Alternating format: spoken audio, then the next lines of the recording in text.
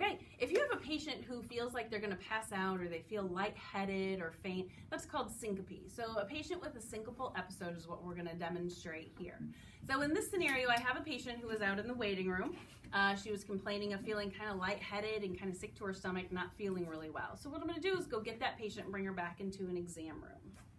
All right, if you want to go ahead and come on back with me, I'm going to have you sit up here on the table, okay? Can you step up there all right?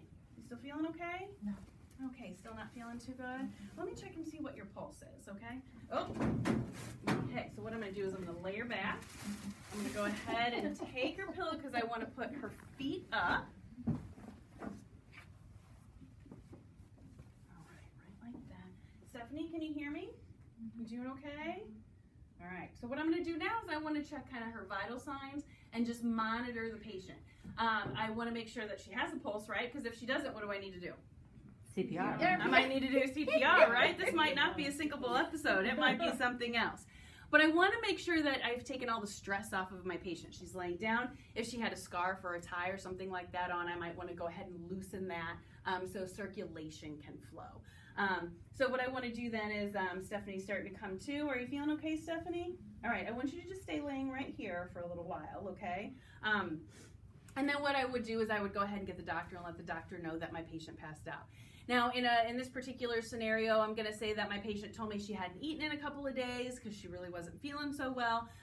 So once she's stabilized, or I might have a coworker come in and stand with her so I don't want her falling off the table. But she looks pretty stable right now. I might leave and get her some orange juice or some type of something sugary, something nutrition-wise, just to kind of rebalance her electrolytes.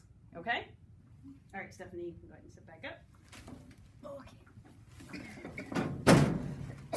Feeling okay? Not lightheaded from going from a laying to sitting position? No, I'm good. Okay. So now what I would want to do is I would want to document this particular instance.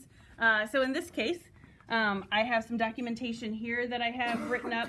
Patient stated that she wasn't feeling very well. She was kind of lightheaded. While she was in the reception area, I brought her back to an exam room, had her sit on the table, then the patient started to slump over. So I had her lay back and she passed out. Put a pillow under her feet and I monitored her pulse. Her pulse was 88, which is pretty normal on the fast side, but at least she had a pulse, right, in this instance. The patient was only unconscious for about 30 seconds. When she came to, she said she had not eaten for the last 2 days. I got the patient some orange juice and had Dr. Lopez examine the patient. So everything that I did, I have documented in the patient's charts. Okay? Okay.